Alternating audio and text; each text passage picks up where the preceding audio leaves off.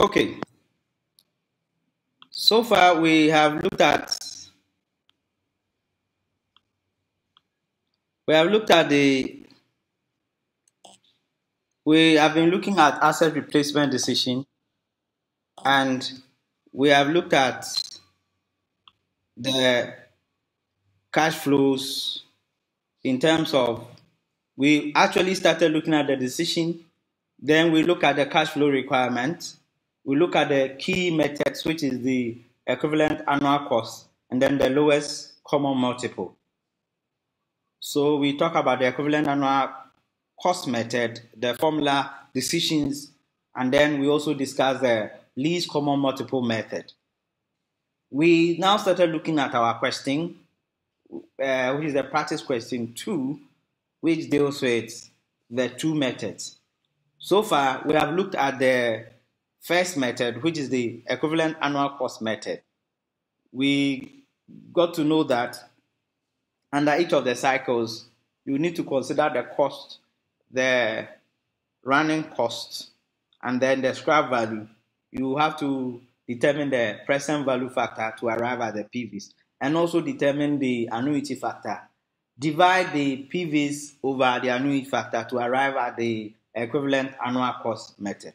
The decision we arrive at is the options, that is the cycle options that has the lowest of cost, lowest of equivalent annual cost. So that is so far where we have gotten to. All right. So from here, we want to consider the least common multiple method. Least common multiple method. All right. So this is the ICAG method.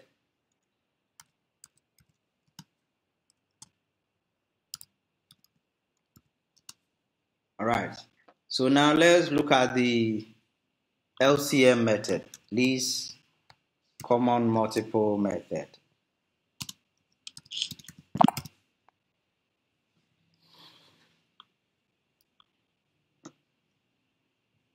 All right, so the information requirement is the same.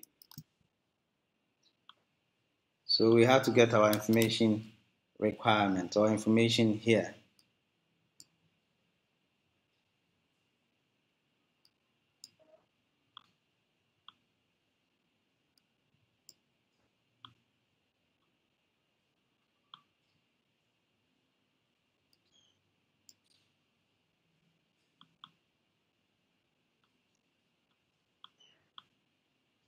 All right.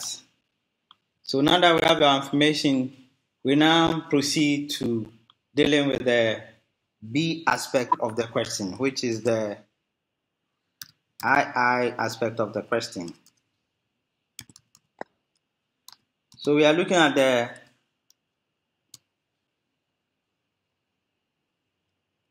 LCM method. LCM method.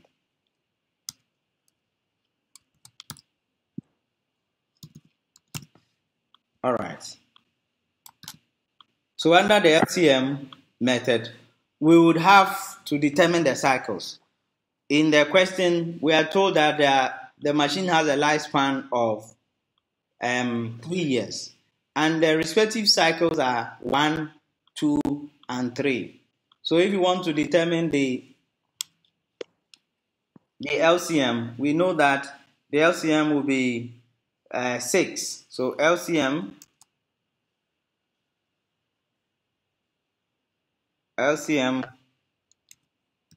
will be equal to 6 years, which is, so we are going to have these cycles. We will have the cycle of 1 by 6. So 1 times 6 cycle. So we are going to have 1 by 6 cycle. We are going to have 2 by 3 cycle. So 2 by 3 cycle.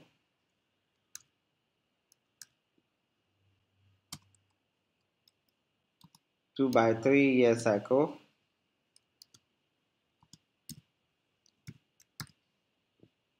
Then finally, we're going to have 3/2 cycle.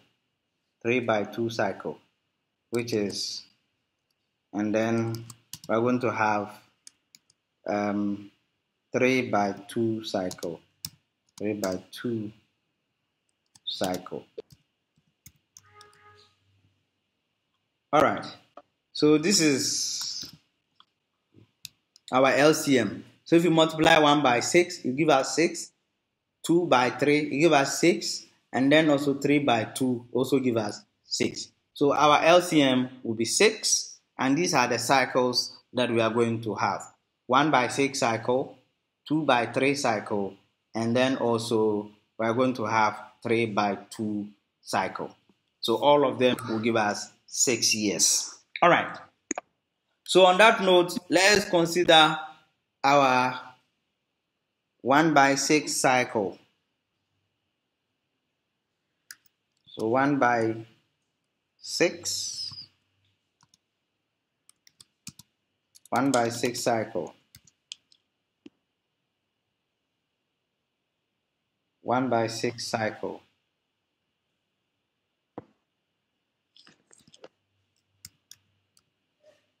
All right. So 1/6 cycle, we will have the same narrations like we had here. So we will have the same thing like this as we had. So this is LCM, and we are having 1/6 cycle. All right. So for 1/6 cycle, we have 0. We're going to have 1, 2, 3, 4, 5, and 6 because we are having 6 years cycle. All right. So that's the time. Then we now have the, so this is the time. Then we're going to have the maintenance. Okay, let me move this one down here so that we can have enough space to do that. Let me move it by 1. So here should be time or year. And the details here, we are looking at, for example, the purchase cost. We are looking at the purchase cost here. Then we'll look at the next one, which is the maintenance and running costs. So we have maintenance costs / running costs.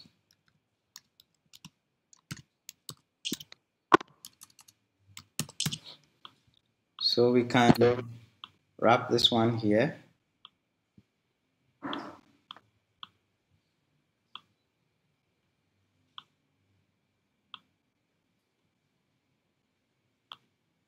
All right. Then we'll now have the scrap value or residual value.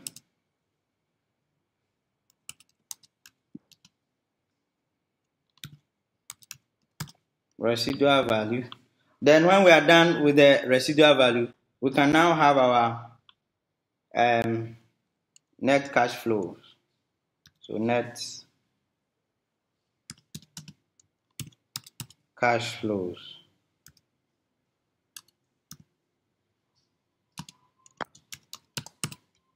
All right. So let me.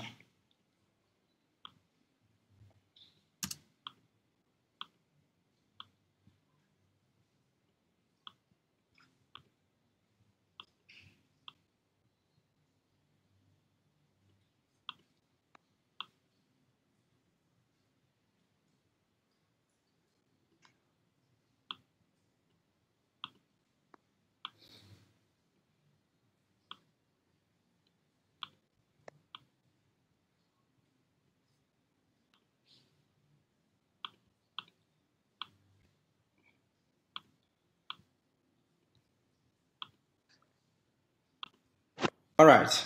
So now that we have this one, we now will consider the respective issues. So how we are talking about LCM of 6, the purchase cost, what we are going to do is that for 1 year cycle, we are going to have a purchase cost of 6 times, running cost of 6 times, residual value of 6 times, and then we'll now sum up to get our net cash flow. Do you understand? Yes, sir. So, but the purchase cost, we are looking at it from year 1, and year 1 it is 17 million. So here, 17 million, which is negative, already is negative. So you put it into bracket, 17 million, and you do it up to year 5 because it starts from year 0. Purchase start from year 0, so you do it up to year 5. So down to year 5 here. Then you now running cost start from year 1. So since it is year 1 cycle, we will pick the 1.8. Are we fine? Yes, sir. So year 1 cycle, we'll put it. We'll put 1.8, but it will be negative. So this is 1.8 thousand, and that one will also be for 6 years. Yeah. All right. Then we take the residual value. The residual value for year 1 is 7.8. That is positive. So we put it here for this. And that one will also be for 6 years. So that. When we finish, we now sum them up to get our net cash flow here. All right. So our net cash flow, we sum them up. And then we have our net cash flow. So when we get our net cash flow, what then do we do? What do you think we'll do now?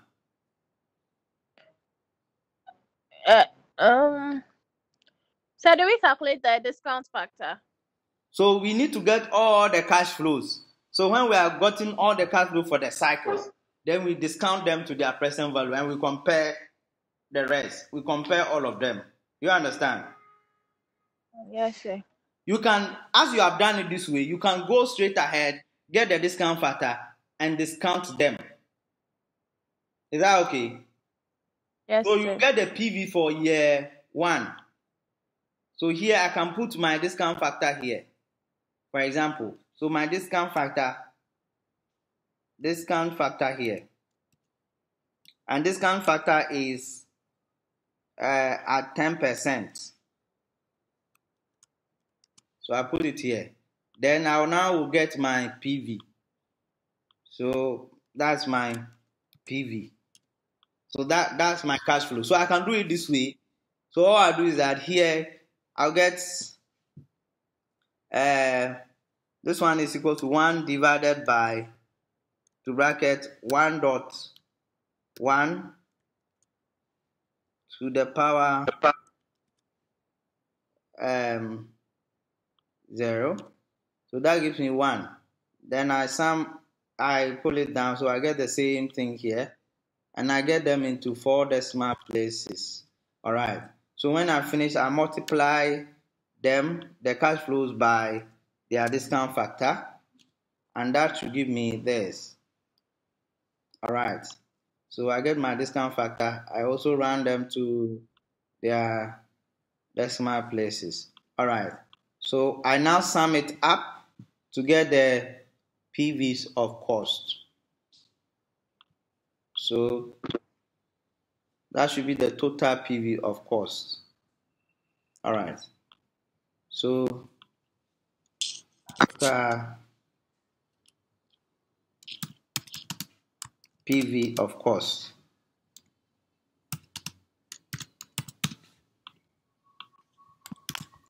So here is sum of all the PVs here. So that gives me this figure. Are we fine? Yes. Hello, are we fine?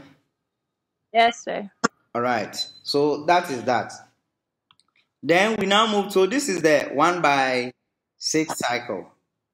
I will now move to the next cycle, which is. So the next cycle is. We said the next cycle is what? 2/3. So 2/3 cycle. So here we're looking at 2 by 3. 2 by 3. 2 by 3.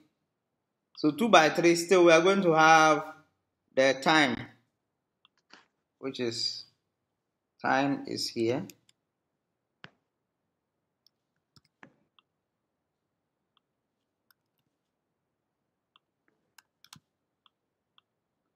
So we get the same thing for this, which is 6 years. Okay. Now the purchase price, how does it become? How many purchase price are we going to have? Purchase price. Yes. What this means is that every 2 years, the 2 by 3 means that every 2 years the asset is replaced, isn't it? Mm-hmm. So every 2 years, if the asset replaced, it means that it will start from year 0. So year 0 is that. Then from year 0, you get to year 2, isn't it? Okay. So you got 1 and 2. So you have that one. Then you have 1 and 2 again. So you put it here. But the last year, that's year 6, you don't have anything there because the asset will be disposed of, isn't it? Oh, okay. So that's it. So if the asset has 2 by 3, it means that every 2 years the asset is replaced, and therefore you are going to have 3 replacement cycles. So every 2 years, 2 by 3 means every 2 years the asset will be replaced. You are going to have 3 replacement cycles. Is that fine? Yes, sir. All right. So we now start with the maintenance cost, right? So what that means is that every 2 years you are going to have replacement, meaning the maintenance cost will be 1 and 2, isn't it? Yes, sir. So 1 and 2. That means that what that means is that for year 1, the maintenance cost will be negative 1.8. For year 2, we are going to have negative 2.5. That will be repeated. So from here to there, you are going to have the same. And then you are going to have the same here for the 6 years. This is how it works. Then the residual value is the 2 years residual value, which is this one. So in this, you have here, you have here, and you have here. So that will be 3. All right. So these 3, you now have your cash flow. So you sum them up. So when you sum them up, you get your net cash flow. All right. So this is your net cash flow. And this one, the discount factor, you also have to determine the discount factor, isn't it? Mm-hmm. Okay, so how do we determine the discount factor? 1/1. So the discount factor, it will be what? So it will be 1/1 plus I raised to the power n. So what I want you to understand is that the discount factor you use for this year 1 by 6 cycle is the same discount factor you use for this, and the same factor you are going to use by 3 for 3 by 2 cycle. That's what I want you to understand. Oh, okay. So this is equals to this multiply by this, and so you do the same thing here, and you get your figures. Then the PV of cost will be that. So that's that. So we are done with the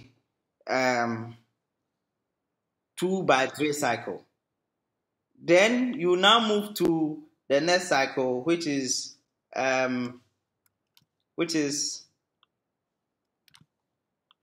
so here we are done with 2 by 3 cycle. So what we are dealing with here is 3 by 2 cycle. 3 by 2 cycle. So 3/2 cycle, the time period would also be the same. 3/2 cycle, time period will be the same. What this means, 3/2 means that every 3 years, the asset will replace, isn't it? Yes, sir. So how many times will the asset be replaced? 3 times. No. I said 2 times, 2 sorry. times.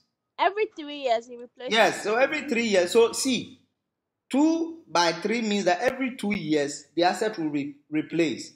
And that means that you are going to have 3 cycles. That's why it is 2/3. So if you check, you see we have 1, 2, 3. And this maintenance cost is also occurring 3 times. The residual value is also occurring 3 times. But if it is 3/2, what that means is that every 3 years the asset will replace. And the LCM is 6. So if every 3 years the asset will replace, then you are going to have 2 replacement cycles. Is that okay? Yes, sir. Okay, so here we're going to have year 0 and then year 3, isn't it? Yes, sir. All right. Then we are going to have the running cost. Running cost will now be from year 1 to 3, year 1 to 3. Do you understand? Yes, sir. So what we do is that we go here and we have our year 1 to 3 here. So that will be for here. But we reduce them.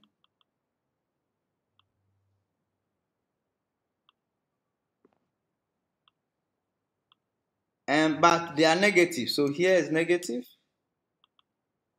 Here is negative. Here is negative. So it will occur again. So this one should start from year 1. All right. So this same cost will also occur from here downwards. So that gives us 6 years. So this is how this one will be.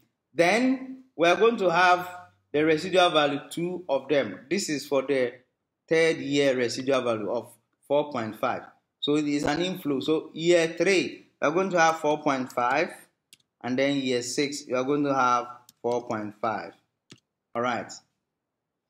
So you sum up, you get your cash flows. That's your net cash flows. Then your discount factor will be the same. And then you multiply and you get your PVs.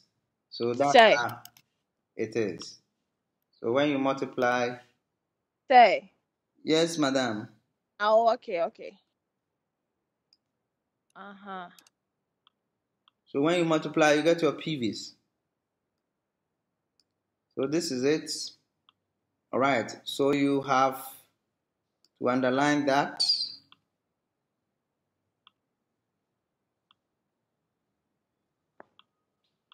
All right. So total of the cost will be here. Then we now have a sum of the cost.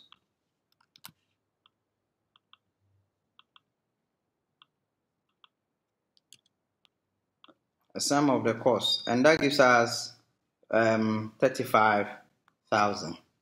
35,000. So when you finish, it's the same thing that we have done here. So you come down here and you get your summary. So you get your summary and your decision. So you come here just like we did for that. So you have your summary and your decision. So summary, here we are looking at LCM. LCM. So here we're having LCM. Then you have LCM. So here is 1/6. 1/6 cycle. Here is 1/6 year cycle. Here is 2/3 cycles.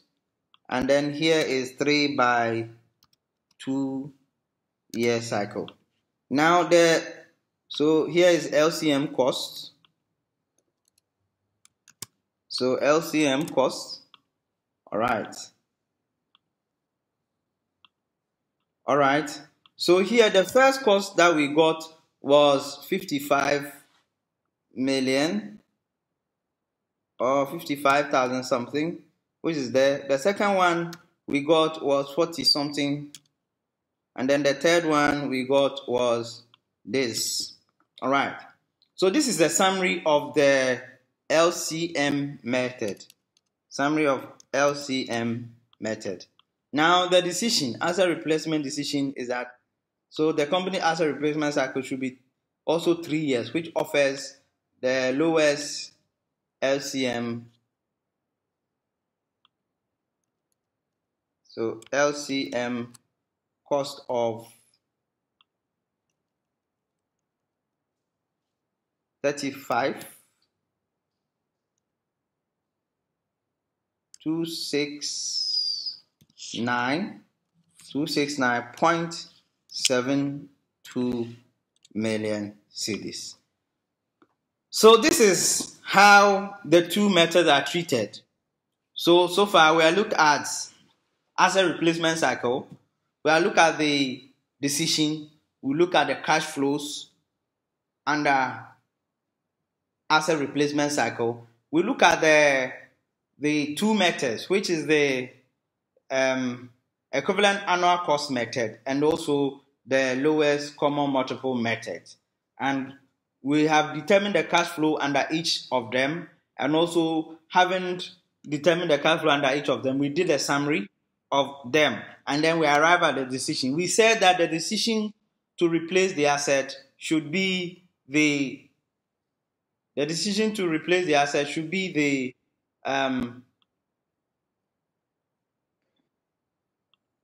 decision to replace the asset should be the least costs under each of the models. So in this our example, for example, for 1 year for 1/6 cycle we have 55.3 million. For 3/2 cycle we have 41.1 million, and then for 3/2, okay, this is 2/3, but this is 3/2 cycle, we have 35.2 million. So on the whole, if the company has to replace its assets, the decision should be that it should go by 2/3 year cycle of replacement, which gives it a lowest cost of 35.2 million. All right. So on that note, we bring our presentation on asset replacement cycle to a close, and God willing, we shall meet at another time. Is there any question that I should answer? No, sir. All right. So on that note, we shall end here, and God willing, we shall meet at another time. Have a nice